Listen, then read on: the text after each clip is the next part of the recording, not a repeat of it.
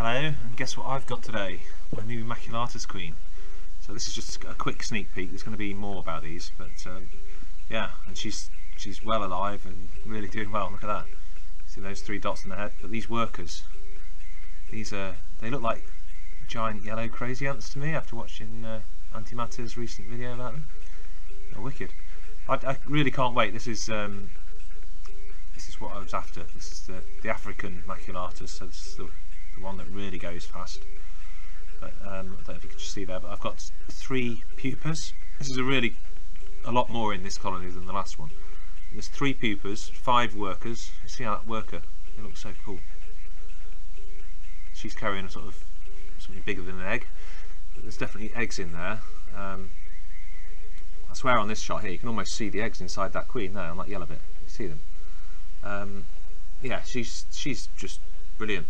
They're really fast, active workers, as you can see, and there's some eggs there in the background. There's plenty. I haven't counted the eggs individually, but there was plenty. I mean, the best guess I got was about sort of a minimum of about 10, I reckon. There we are, 3 nice big pupas there.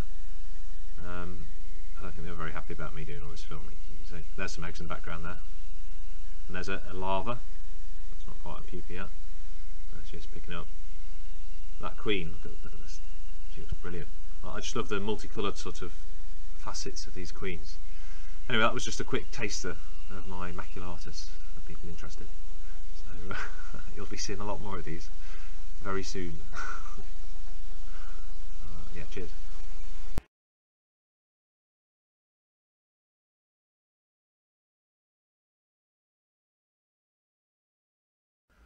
This is just a little bonus that I thought I'd put on. It shows from a bit more distance, so you can actually see it. And there's actually 6 workers when I was watching this back, not 5. So this gives you a bit more of an overview of what's actually in the tube there. 1, 2, 3, 4, 5. I think there's another one at the back there.